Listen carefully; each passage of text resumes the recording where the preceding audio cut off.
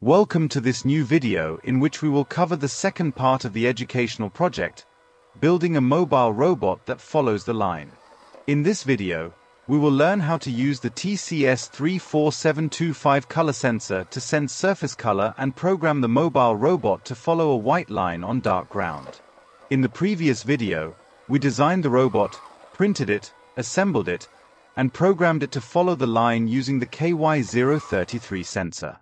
The result is that the robot follows the line, but the movement is not smooth and has constant oscillations. This is what we want to avoid with the new approach. This is done by using the color sensor, which gives a continuous value, as well as using PID control to compare the output with the input, the desired value, and correct the resulting error. In the previous part of the project, we installed two KY033 sensors, each of which senses one of the edges of the line.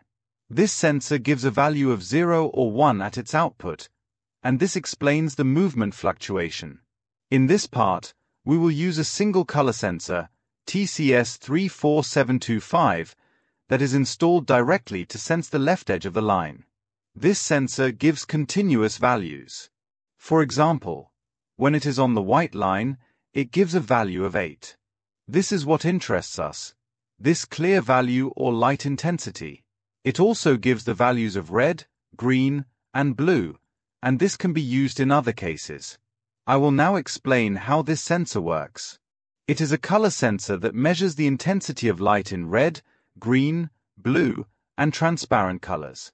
This sensor uses a built-in filter to divide incident light into its color components, thus measuring the reflection of light from a surface, making it possible to detect color or brightness differences. The way it works is as follows. The sensor emits light and measures the reflected RGB value in addition to the total intensity. This is what concerns us in this project. In the case of a dark floor, the value of the intensity of the reflected light is small, while in the case of a floor that is not dark, a clear floor such as a white stripe, the value of the intensity of the reflected light is greater. To use the information provided by the sensor, we will use an Arduino board to process this data. Now, I will do this experiment so that I will connect this sensor to the Arduino board as shown here, then I will download this code to read the sensor data. First, I added the necessary libraries to communicate with the sensor. Then here I configured the sensor, and then I activated the serial communication. Then I started reading the value the sensor provided and printed it out in the serial monitor. The result is as follows. As you can see, in the case of a clear background, the value is larger, approximately equal to 8 in this case. Then if the floor is dark, the value is small as you can see, roughly 2. After I explained how the sensor works, I will now explain how to use it to track this line. The goal is for the robot to stay on the line and the sensor to stay on the left edge. For this line, this means that if the sensor is in the dark place, the robot must turn right until it returns to the edge. Then the same thing if the sensor is completely located on the white place, the robot must rotate to the left for the sensor to return to the edge again. So what does this mean for the edge where the surface changes from black to white?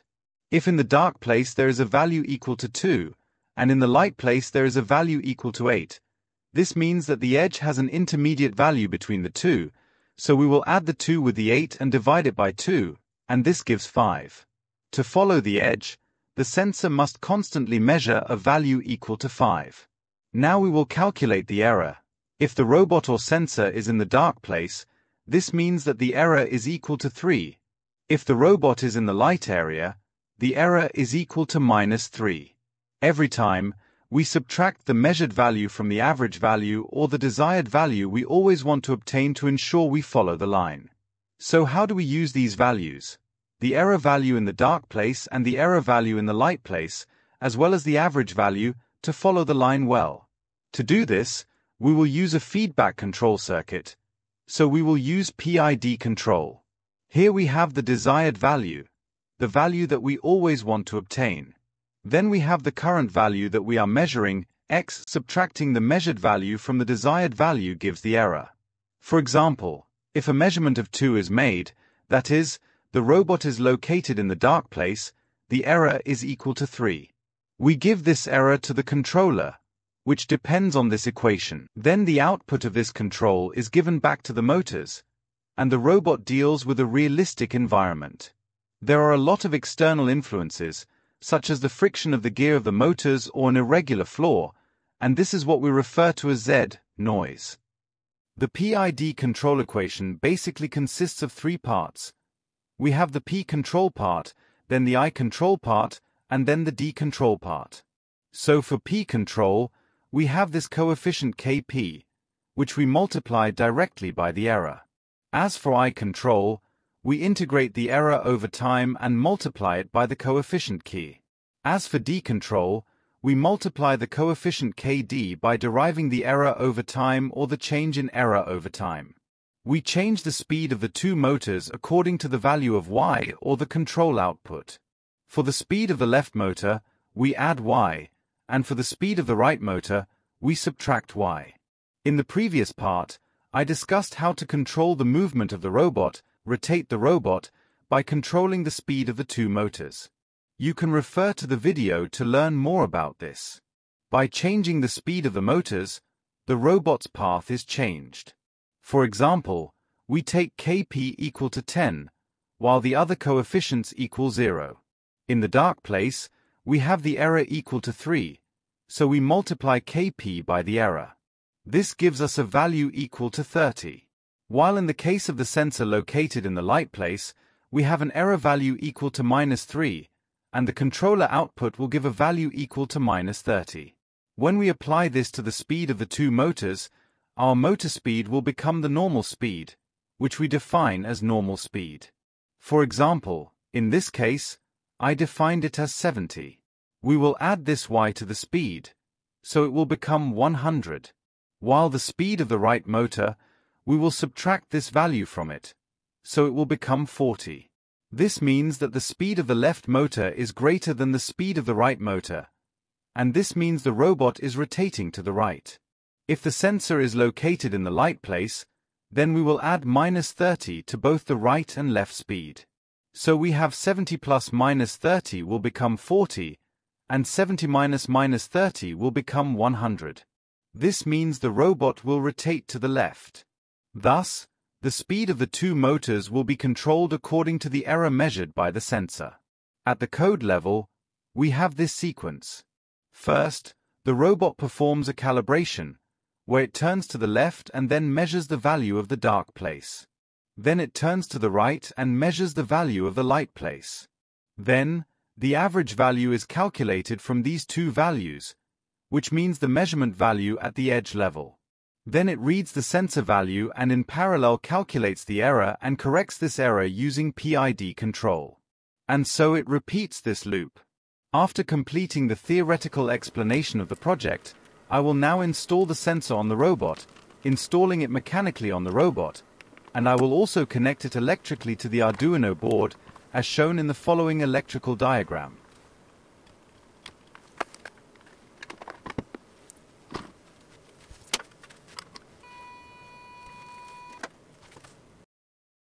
As for the Arduino code, it is as follows. First, I added the necessary libraries, such as the wire library, which is used to communicate via the I2C protocol, then the AF motor library, which is a library for controlling motors via the Arduino motor shield board.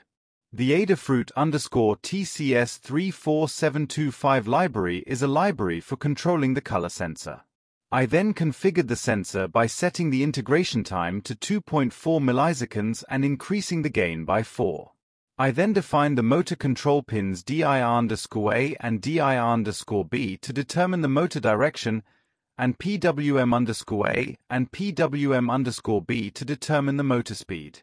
I also defined the PID control parameters and gave them these values, and I kept changing the values until I found a suitable line trace, as this varies depending on the robot and the environment it is in. I also defined this speed, the basic speed of the motors at which the motors move. Then I defined the average value that is set between the black and the white surface. Then I defined these variables to calculate the sensor error.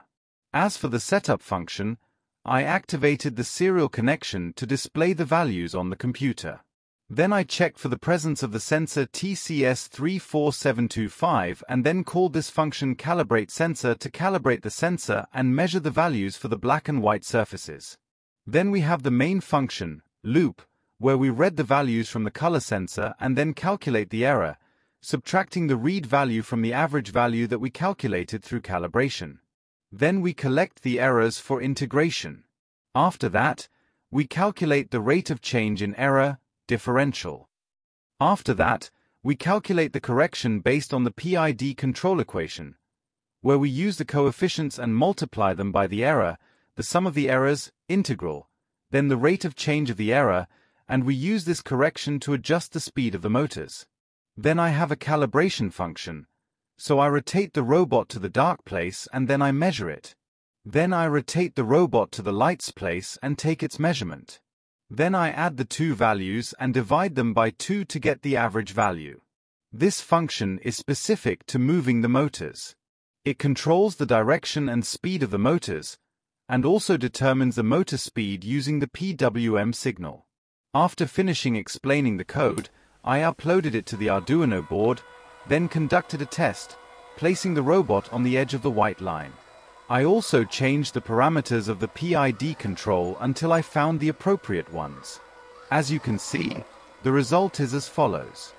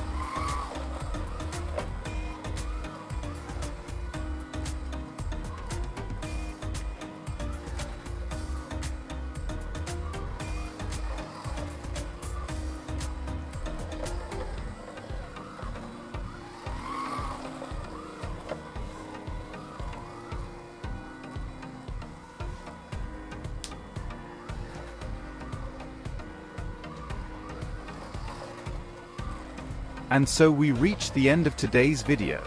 I hope you enjoyed and benefited from it. Don't forget to like the video and subscribe to the channel to stay in touch with everything new. Share your thoughts and questions with us in the comments. Until our next meeting,